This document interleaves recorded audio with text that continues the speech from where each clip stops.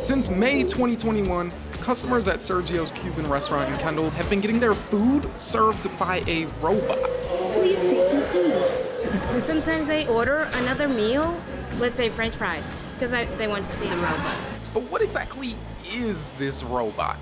His name is Astro, and the way he works is that servers will load up one of these 2 trays with the person's food, and then they'll select over here on the touchscreen which table to go to, click go, and then your food is on its way. When it first came out, it was pretty impressive. Now it's like a member of the family here.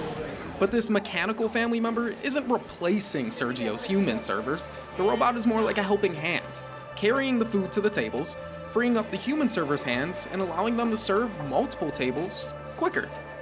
It makes it a little bit more productive. Feels the same. It's a lot quicker, better service. And even just figuring out what to call the robots is bringing more fun to the kitchen. This is Estrella and the other is Astro. It's a one boy, one girl. So are these robots the future of dining? Sergio's is showing other restaurants it's definitely a fun possibility.